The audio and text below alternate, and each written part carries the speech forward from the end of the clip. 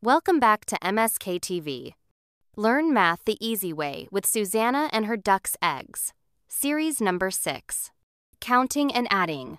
The basics of adding integer numbers. Math for kids. Hello there, little learner. Are you ready for another exciting math adventure with Susanna and her golden eggs? In this 6th series, we're going to explore the basics of adding integer numbers and learn some helpful tricks to add them step by step. Last time, we counted and added numbers from 1 to 50. This time, we're going further from 51 to 70 and practicing how to add these numbers the easy and fun way. Let's count together. Are you ready? Let's count from 51 to 70 out loud.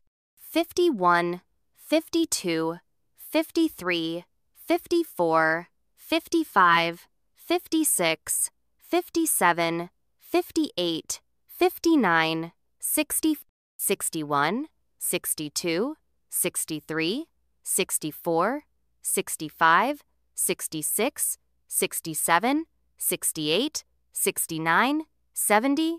Great job! That was amazing. Addition practice. Let's look at some addition examples. 50 plus 12 equals 62. 25 plus 30 equals 55. 40 plus 26 equals 66. 39 plus 26 equals 65. Did you see how the numbers grow? That's the magic of addition. It helps us make numbers bigger by putting them together. Let's practice together. Now it's your turn.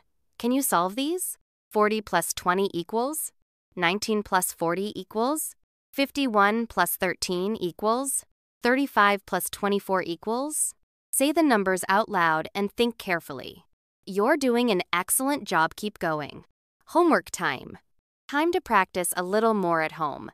You can use a pencil and paper, your fingers, or even say the numbers aloud.